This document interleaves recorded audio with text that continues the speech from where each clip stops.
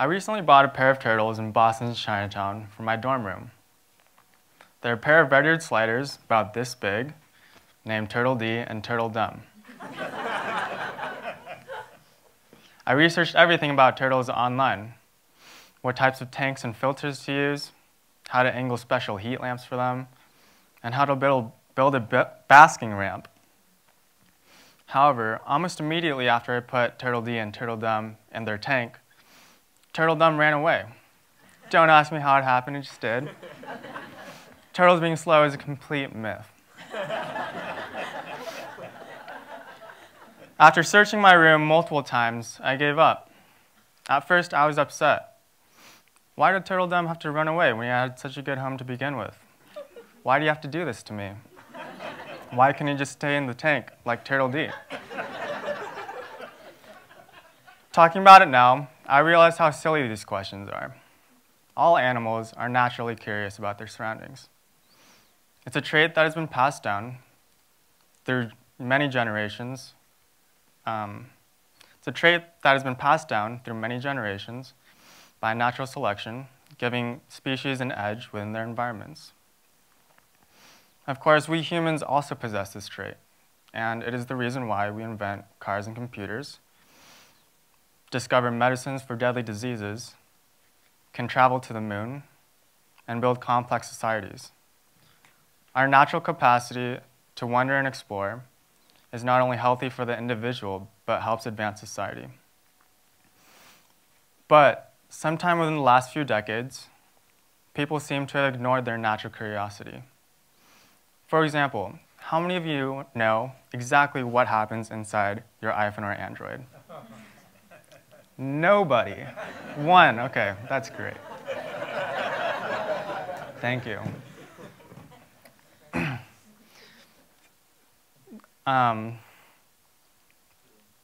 So this illustrates what is referred to as the black box syndrome. See, to most of us, the iPhone is just a tool where you press the home button and the screen lights up, or you press numbers on the screen to call someone on the other side of the world. But the newest tech gadgets are just too complex for us to understand, and so many people don't even try to consider how it works. This problem becomes even more prevalent as science and technology advance, dulling our natural curiosity. While some of us just take for granted that we can Instagram a picture of the latest meal that we're eating,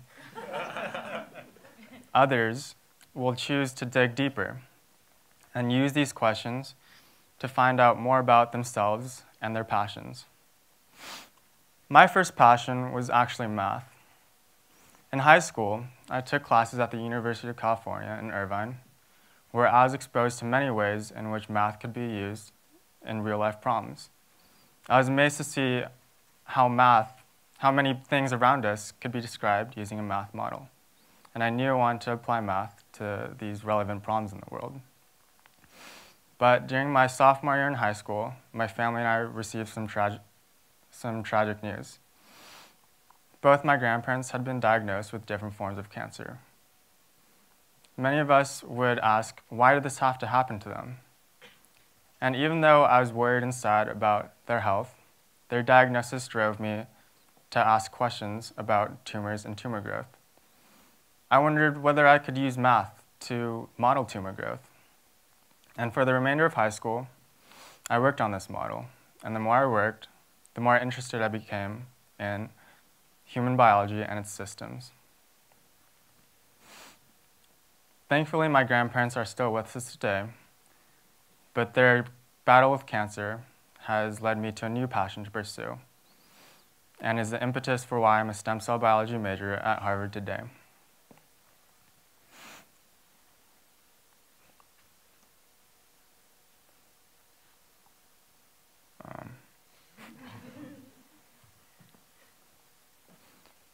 The thing that interests me the most is the human body, one of the most complex and beautifully designed systems in the world. However, even the most complex and beautifully designed systems can and do break down. Over 300 million people worldwide suffer from diabetes, a disease in which the body does not metabolize or process food correctly. Not only is it a leading cause of death in America, but it is also the fastest growing disease in the nation. It is also a financial burden, costing the US an estimated $200 billion worldwide, or $200 billion a year, and the diabetic $15,000 annually in healthcare costs. Clearly, this is a disease that needs to be cured. I, like many scientists before me, asked myself, how can I help cure diabetes? Thankfully, I wasn't the only one at Harvard asking this question. I'm part of a small team led by Dr. Melton, who recently discovered a gene called beta-trophin.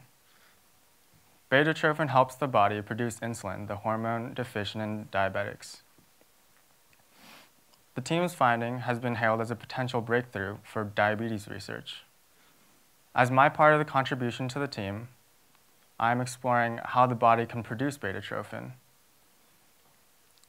Given this main question, I asked even smaller questions. For example, how do mice produce beta-trophin? And how can I induce the body to produce beta-trophin with chemical compounds?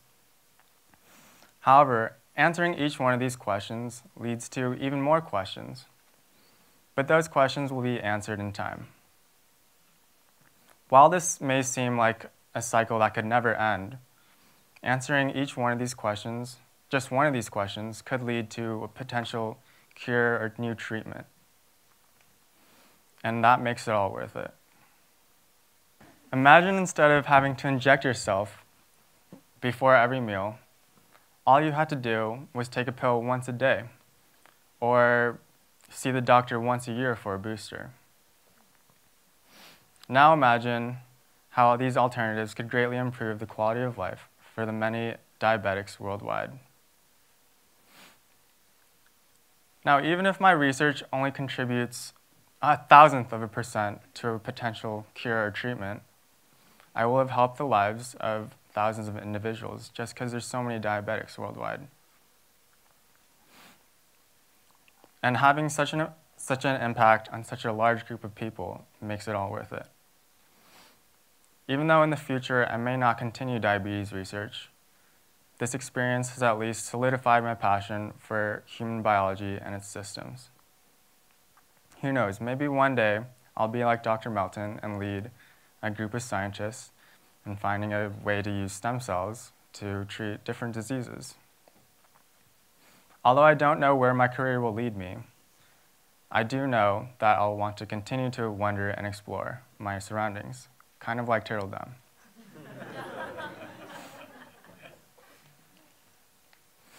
Now, for many of you, science and math just isn't your thing. And that's okay, because there are many problems in this world that need to be solved. Are you into social activism? What kinds of issues in your community could be helped with a local fundraiser? Are you into politics? How can our bipartisan government more effectively collaborate on policymaking? Are you into art and music? Is there a way to innovate art and music production? No matter where your passion lies, there is always some question you can be asking, something you can be exploring. Don't be afraid don't look at your journey like a black box, thinking there's nothing important inside. And don't be afraid to step outside of your turtle haven to keep your natural curiosity alive. No matter what you do, the key is to keep wondering and exploring. Thank you.